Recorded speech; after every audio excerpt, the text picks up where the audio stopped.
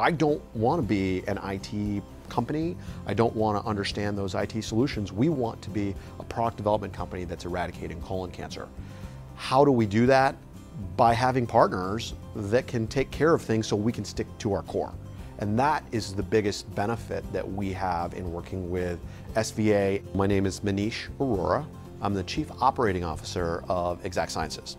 So Exact Sciences was a company that was founded in the mid-90s with this idea that you would be able to potentially screen for colon cancer non-invasively from a stool sample. Very similar to what was done with cervical cancer screening with the Pap test in the 1950s, something that has to this day pretty much eradicated cervical cancer.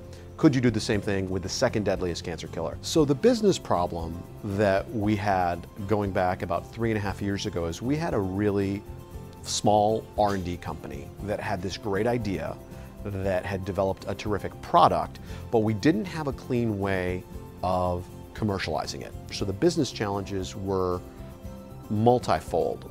We had a system for collecting expenses because we're a publicly traded company, but we didn't have anything that would be able to accommodate a lab system like the one that you see here, that would be able to speak to our expenses, or a system that would be able to find out where customers were, a system that would help us interact shipping. So there was a great idea, a great product, with no way to actually implement a commercial solution that would make it into a business. So it was a pretty significant problem. You have to be confident that the people you're working with can deliver what you believe they can deliver. I think our relationship, it's based on trust. I think that it's based on expected competence of me as a client and SVA as a provider, but it is having that shared vision and making sure that the people that you're interacting with are people that you trust and can include. Are these people you want to do business with? Are these people that you would entrust with parts of your business?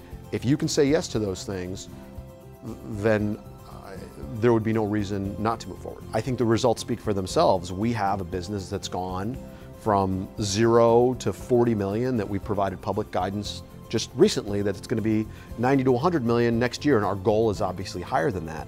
So being able to build a robust system to manage through explosive growth of employees, of users, 20,000 unique users, but yet have the systems all work together, it's something that I've never seen done. Again, like, I'm not an IT or person, and I don't view SVA as an IT company. They actually have gotten to understanding, and their team has gotten to understanding our business challenge, and we've architected solutions around the business challenge with really cool IT solutions, and they've been an extension of our team, and that has really been the key to the success.